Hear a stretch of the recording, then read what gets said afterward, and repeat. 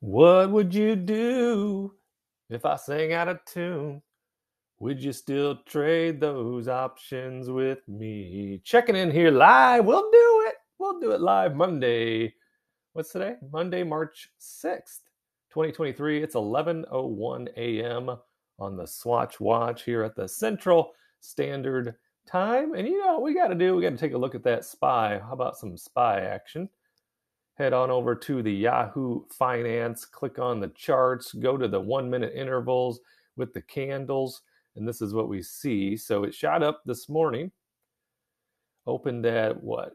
Just over 404, or no, close to 405, and then just has risen since then, and it's been fairly level since about what time? Let's check the time here now. The bottom there, that's Eastern Standard Time, because I still don't know how to change that on my Yahoo here.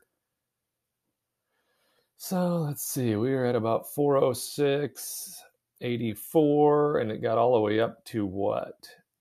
407.44. Let's get out of this real quick because it's chiming in my ear on the Discord. I'll tell you what that Discord is later. I'm just trying it out for the first time today. But if we look and see what's happening right now on the SPY, we might make a couple of moves right here and right now. So we're going green, green, red, green, bigger candle, red, green, red. We could see the colors, Bart. You don't have to give us a minute by minute. Well, you know, what it's doing at this very moment is going to determine which side of this trade I'm going to take first, because I'm looking to do both sides. Sell some put credit spreads and sell some call credit spreads. So right now it's basically going sideways at this very moment. We go back to here, we can see the last candle was green. So if we looked at the call side of the credit spreads, what would we be looking at in the 8 and under on the 8 and under?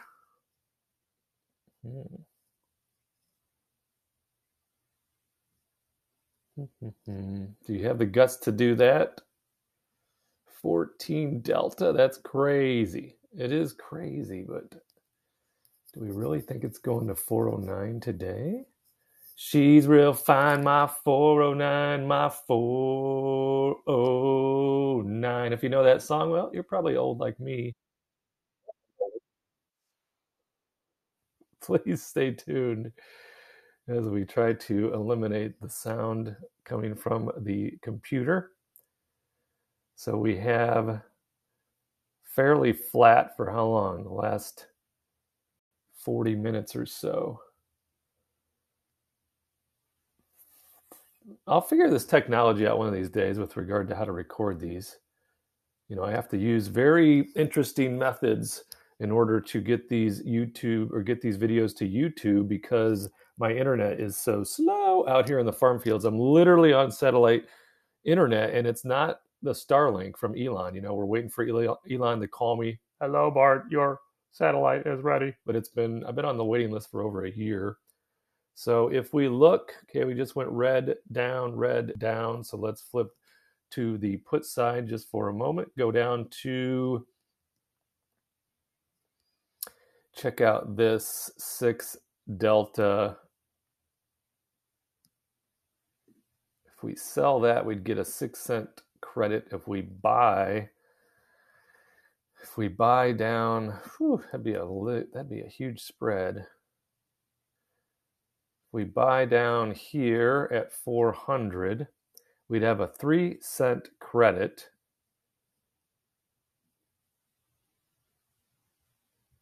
Let's check, baby 1, 2. So if we did 10 contracts, tried to get that filled at 4 cents, we would collect $40 on a $3,000 collateral, right? So if we do the math on a $3,000 collateral, if we take the $40 and we divide it by the $3,000 collateral. Now remember, this is 0 days to expiration. This will expire in 4 hours, in under 4 hours.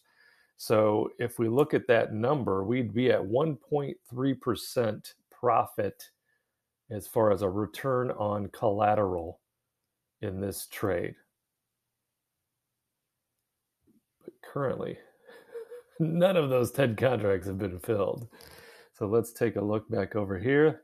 Take a look at me now. They could fill, though, at any second because we've had 3 red candles in a row, meaning it's starting the trend down. So we'll leave that on the table for a moment. And then we will take a look at the call side just to see what kind of action we get in the same delta range. So this is an 05 delta. It's only a 4-cent credit. So do you have the guts to go for the gusto? Because you see the difference in the credit there between the 409 and the 410 strike price. It's a huge difference. So this delta is 13. I mean, still the probability of profit is still very high, but the difference in this premium is huge. So if we did this, and then let's click on the buy side, and just went too wide, so it'd be $200 collateral per contract, right? And if we did 5 contracts, and let's change that to 0.10 and see if we can't just get it filled right here and right now, then we got 4 out of 5. There's 5 out of 5, ladies and gentlemen. Now, if we look at this number, we've got $1,000 collateral on $50 in our pocket, right? So if we have $50 in our pocket and we divide that by the $1,000 that's collateral, that's a 5% return today. But there's also, the danger that this trade moves against us and we have to do something. We have to do something. We have to close it out. We have to roll it. We have to work each side of it because, we got 2 sides of this credit spread. You have your short side at the 409 and then you have your long side at the 411. So if this starts to work against us, meaning the SPY starts trading higher and higher and trends up over 407, starts to get over 408, then our short side it's going to go in the red really quick and really hard, where the long side then actually becomes more valuable, where we can sell it back at a credit, but we'll be selling or we'll be buying this side back, the short side of the trade, at a big debit. So we got to keep an eye on those. Let's take a look to see what we're doing here. Going real sideways. So let's see if any of those 10 put contracts got filled. One of them has been filled. One. So we're going to leave that on the table though for now, and then we'll just keep checking back. Check the old SPY. Check the SPY spider right there because it's been, again, it was like 407.44 the high today, and then over the last couple of hours the low has been what? Down here looks like the low at about 406.44. So a pretty tight window, but this thing can go either way at any time. So we got to keep an eye on it because it is 0 days to expiration. If it continues to go sideways, then we're going to be in real good shape, especially if we get more of these put contracts filled. We could be in the profit. We could be in the profit today on those because I need to update my spreadsheet because this morning I had to clean up 2 dirty dog positions I had on the SPY, and I took some major gas on those. So we got to run the number on all the trades on this 30 trade 0 days to expiration challenge. It actually isn't that though, is it, Bart? No, it isn't. I was like breaking my own rules last week. I got overconfident with my investment thesis, which was working great all week until the end of the week. But by the time it started to work against me and, SPY turned on me, let's go back a week here. And you see, it was doing just fine all of these days. So this would have been Monday, right? And then all week it was doing great because we were on the call side and this thing was going sideways to down. And then at the end of the week, it started to work against me. Well, I was already overconfident in trades, and I had trades out for, out last week to today and tomorrow as far as expirations. So when it opened today, I was sitting on the row machine at the YMCA. It's the YMCA, sitting on the row machine after me and Lady Fitness. We did some sets of lat pull downs and seated rows, some bicep curls, and then we walked. I probably walked half a mile with her on the indoor track, and then I'm like, I gotta get to the rowing. Sat down on the rowing machine just as the market was opening, and immediately closed both of those positions out on the SPY and took a beating on both of them. So I'm gonna have to update the old spreadsheet for you, go over those trades and see how we are doing on the 30 trade challenge. So right now we've got the 409/411 on the call credit spread. And as it shows right now, it shows that it's down 30%. Okay. And it's showing that it's down is because the market is going up on us. Okay. So it's currently at 47 or 407 flat. And we got to keep an eye on it so it doesn't get close to that 409.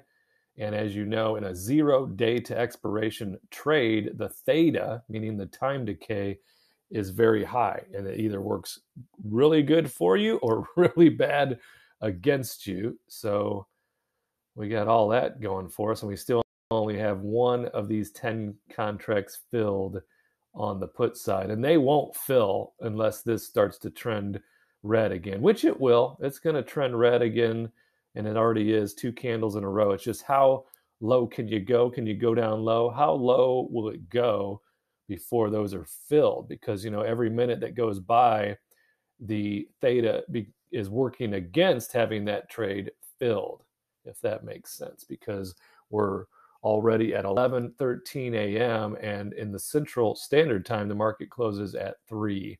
So we are under 4 hours until these contracts expire. So we have these 4 on the board, currently showing down 30%, minus $15 on that. So that will start to turn into the plus and into the profit if it continues to go sideways as the time decays on that. Hey, we were up 12 grand last week. Not so bad, huh? Well, the market did a lot of that. I lucked out, really. So that's what we have right now. I'll be checking back because I'm looking at this right here. And right now I'm looking at American Tower Corporation. Okay, American Tower Corporation. They've got a nice little dividend. They've been down lately. I don't know why I'm attracted to these companies that are on the downtrend, because I think they're undervalued. So we'll come back, review American Tower Corporation. It's a REIT that basically deals with cell towers. Hey, those aren't going away anytime soon. Nope, not anytime soon. So we'll see what we feel like doing on American Tower, if anything. But as for now, I've babbled on, haven't I? So subscribe, like, comment. Thanks for tuning in on this Monday here for some SPY trades. I'll see you in the next video.